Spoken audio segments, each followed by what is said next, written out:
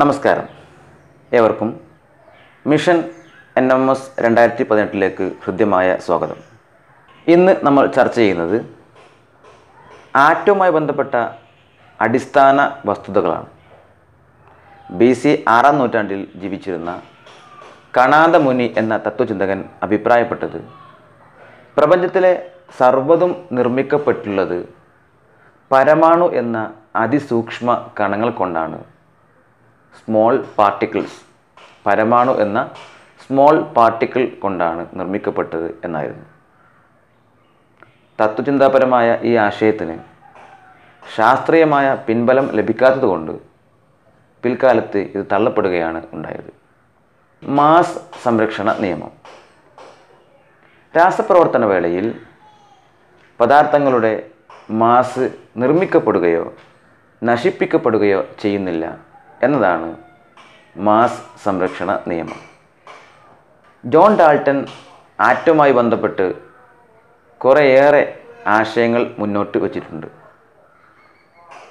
അദ്ദേഹം പറയുന്നത് എല്ലാ ദ്രവ്യങ്ങളും, ഓൾ മാറ്റേഴ്സ്, എല്ലാ ദ്രവ്യങ്ങളും നിർമ്മിക്കപ്പെട്ടിട്ടുള്ളത് ആറ്റം എന്ന ചെറു കണങ്ങൾ കൊണ്ടാണ്. രാസപ്രവർത്തനത്തിൽ ഏർപ്പെടാൻ കഴിയുന്ന ഏറ്റവും ചെറിയ കണമാണ് ആറ്റം. ഒരു മൂലകത്തിൻ്റെ ഒരേ ആറ്റങ്ങൾ തമ്മിൽ സ്വഭാവത്തിലും ഗുണത്തിലും മാസിലും സാമ്യത കാണിക്കുമെന്നും വ്യത്യസ്ത മൂലകങ്ങളുടെ ആറ്റങ്ങൾ തമ്മിൽ സ്വഭാവത്തിലും ഗുണത്തിലും മാസിലും വ്യത്യസ്തത പുലർത്തുമെന്നും അദ്ദേഹം നിർവചിച്ചു. അതിനുശേഷം J. തോംസൺ എന്ന ശാസ്ത്രജ്ഞൻ വളരെ കുറഞ്ഞ മാസുള്ളതും നെഗറ്റീവ് ചാർജുള്ളതുമായ ഒരു പാർട്ടിക്കിൾ, ഒരു കണത്തിൻ്റെ സാന്നിധ്യം കണ്ടെത്തി. ഇതാണ് ഇലക്ട്രോൺ. J. തോംസൺ ആവിഷ്കരിച്ച ആറ്റം മാതൃക പ്ലം പുഡിംഗ് മാതൃക എന്ന പേരിലാണ് അറിയപ്പെടുന്നത്. ഇനി റൂദർഫോർഡ് എന്ന ശാസ്ത്രജ്ഞൻ തൻ്റെ പ്രശസ്തമായ gold foil എക്സ്പെരിമെൻറ്റിലൂടെ, gold foil പരീക്ഷണത്തിലൂടെ ആറ്റത്തിനകത്ത് positive ചാർജുള്ള ഒരു കണത്തിൻ്റെ സാന്നിധ്യം കണ്ടെത്തി. ഇതിനെ പ്രോട്ടോൺ എന്ന് വിളിച്ചു. പ്രോട്ടോണിന് ഹൈഡ്രജൻ്റെ മാസിന് തുല്യമായ മാസുണ്ടെന്ന് അദ്ദേഹം നിർവചിക്കുകയും ചെയ്തു. പിന്നീട് റൂദർഫോർഡ് ആറ്റത്തിലെ മാസിൻ്റെ ഭൂരിഭാഗവും ആറ്റത്തിനകത്ത് ഒരു പ്രത്യേക സ്ഥലത്ത് കേന്ദ്രീകരിക്കപ്പെടുന്നു എന്ന് നിർവചിക്കുകയും ഇതിനെ ന്യൂക്ലിയസ് എന്ന് പേര് വിളിക്കുകയും ചെയ്തു. റൂദർഫോർഡ് മുന്നോട്ട് വച്ച ആശയങ്ങൾ ഇവയാണ്. ആറ്റത്തിന് ഒരു കേന്ദ്ര ഭാഗമുണ്ട്. ഇതിനെ ന്യൂക്ലിയസ് എന്ന് വിളിക്കുന്നു. ആറ്റത്തിൻ്റെ വലുപ്പവുമായി താരതമ്യം ചെയ്യുമ്പോൾ ന്യൂക്ലിയസിൻ്റെ വലുപ്പം വളരെ കുറവാണ്. ആറ്റത്തിനകത്തെ പോസിറ്റീവ് ചാർജുള്ള കണങ്ങളായ പ്രോട്ടോണുകൾ കേന്ദ്രീകരിക്കപ്പെട്ടത് ന്യൂക്ലിയസിനകത്താണ്.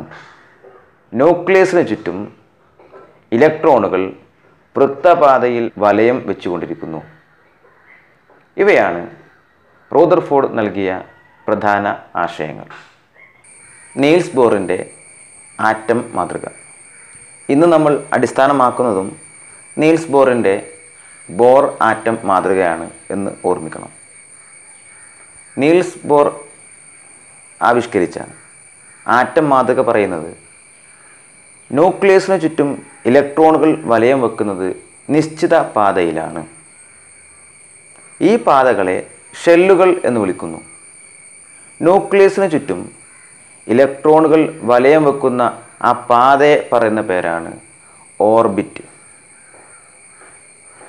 ഇനി ഓരോ ഷെല്ലുകളിലുമുള്ള ഇലക്ട്രോണുകൾക്ക് നിശ്ചിത ഊർജം ഉണ്ട് എന്നതുകൊണ്ട് ഷെല്ലുകളെ ഊർജ നിലകൾ, എനർജി ലെവൽസ് എന്നും പറയുന്നു. ഓരോ ഷെല്ലുകളിലും ഇലക്ട്രോണുകൾ പ്രദക്ഷിണം ചെയ്യുന്ന കാലത്തോളം അവയുടെ ഊർജം കൂടുകയോ കുറയുകയോ ചെയ്യുന്നില്ല. ന്യൂക്ലിയസിൽ നിന്നും അകലും തോറും ഷെല്ലുകൾക്ക് ഊർജം കൂടി വരുന്നു.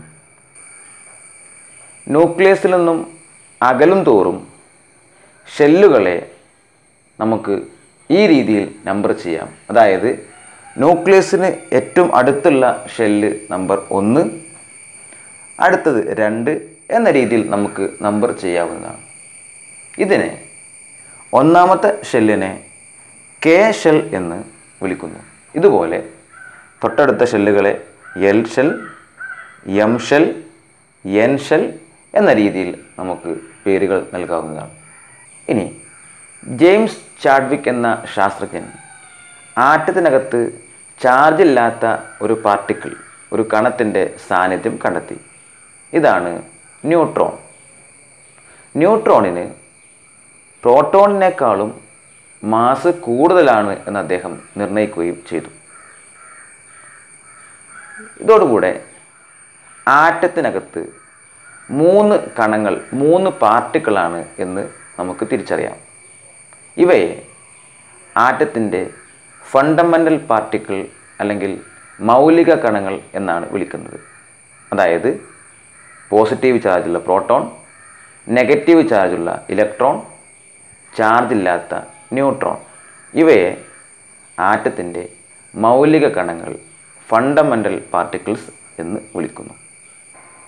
ആറ്റത്തിനകത്തെ പ്രോട്ടോണുകളുടെയും ഇലക്ട്രോണുകളുടെയും എണ്ണം തുല്യമായതുകൊണ്ട് ആറ്റം വൈദ്യുതപരമായി ന്യൂട്രലാണ് അല്ലെങ്കിൽ ഉദാസീനമാണ് എന്ന് പറയാം. ആറ്റം വൈദ്യുതപരമായി ഉദാസീനമാണെങ്കിൽ പോലും, അതായത് ന്യൂട്രൽ ആണെങ്കിൽ പോലും, 2 വസ്തുക്കൾ പരസ്പരം കൂട്ടിയുരസുമ്പോൾ ഒന്നിൽ നിന്നും മറ്റൊന്നിലേക്ക് ആറ്റം കൈമാറ്റം ചെയ്യപ്പെടുമ്പോൾ അവിടെ കൈമാറ്റം നടക്കുന്നത് ഇലക്ട്രോൺ എന്ന കണമാണ്. ഇലക്ട്രോൺ എന്ന പാർട്ടിക്കിളാണ് ഇവിടെ കൈമാറ്റം ചെയ്യപ്പെടുന്നത്. രാസപ്രവർത്തന വേളയിലും ഇലക്ട്രോണുകളാണ് കൈമാറ്റം ചെയ്യപ്പെടുന്നത്. എന്നാൽ ഒരവസരത്തിലും ഒരു ആറ്റത്തിനകത്തെ പ്രോട്ടോണുകൾക്ക് യാതൊരു മാറ്റവും സംഭവിക്കുന്നില്ല എന്നതിനാൽ പ്രോട്ടോണുകളുടെ എണ്ണം ആറ്റത്തെ സംബന്ധിച്ചിടത്തോളം വളരെ പ്രാധാന്യം അർഹിക്കുന്നതാണ്. അതായത് പ്രോട്ടോണുകളുടെ എണ്ണമാണ് ആ ആറ്റം എന്താണ് എന്ന് തീരുമാനിക്കുന്നത്. ഇനി ആറ്റവുമായി ബന്ധപ്പെട്ട ചില സാങ്കേതിക പദങ്ങളാണ്. ഒന്നാമത്തേതാണ് അറ്റോമിക നമ്പർ. ഇത് നമ്മൾ സൂചിപ്പിക്കുന്നത് Z എന്ന അക്ഷരം കൊണ്ടാണ്. അതായത് ഒരാറ്റത്തിൽ അടങ്ങിയിരിക്കുന്ന പ്രോട്ടോണുകളുടെ എണ്ണമാണ് അറ്റോമിക നമ്പർ. രണ്ടാമത്തേത് മാസ് നമ്പർ.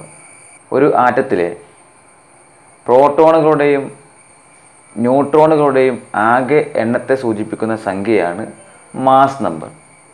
ഇതിനെ നമ്മൾ സൂചിപ്പിക്കുന്നത് എ എന്ന അക്ഷരം കൊണ്ടാണ്. ഒരു ആറ്റത്തിലെ മാസ് നമ്പറും അറ്റോമിക നമ്പറും കിട്ടിക്കഴിഞ്ഞാൽ അതിൽ നിന്ന് നമുക്ക് ന്യൂട്രോണിൻ്റെ എണ്ണം കണ്ടെത്താം. അതായത് നമ്പർ ഓഫ് ന്യൂട്രോണുകളുടെ എണ്ണം n സമം മാസ് നമ്പർ മൈനസ് അറ്റോമിക നമ്പർ. അതായത് n സമം a മൈനസ് z. ന്യൂക്ലിയസിന് ചുറ്റും ഷെല്ലുകളിൽ ഇലക്ട്രോണുകൾ വിന്യസിക്കപ്പെടുന്നതിനെ, അല്ലെങ്കിൽ ഷെല്ലുകളിൽ ഇലക്ട്രോണുകൾ ഫിൽ ചെയ്യുന്നതിനെ electronic configuration, shell electronic configuration അല്ലെങ്കിൽ ഷെൽ ഇലക്ട്രോൺ വിന്യാസം എന്നാണ് പറയുന്നത്.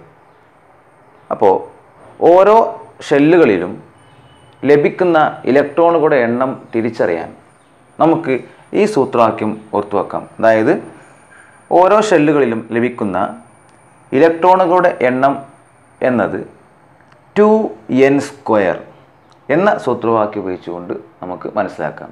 ഇവിടെ n എന്നതുകൊണ്ട് അർത്ഥമാക്കുന്നത് ഷെല്ലുകളുടെ ക്രമ നമ്പറാണ്. ഉദാഹരണമായി K എന്ന ഷെല്ലിൻ്റെ ക്രമ നമ്പർ 1 ആണ്.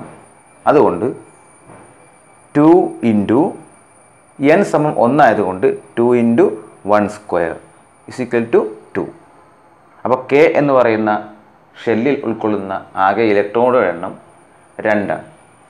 അതുപോലെ എൽ ഷെല്ലിൽ n സമം 2 ആയതുകൊണ്ട് 2 × 2 സ്ക്വയർ, അതായത് 8 ഇലക്ട്രോണുകൾ. ഇതുപോലെ എം ഷെല്ലിൽ 18 ഇലക്ട്രോണുകളും എൻ ഷെല്ലിൽ 32 ഇലക്ട്രോണുകളുമാണ് ഉൾക്കൊള്ളുന്നത്.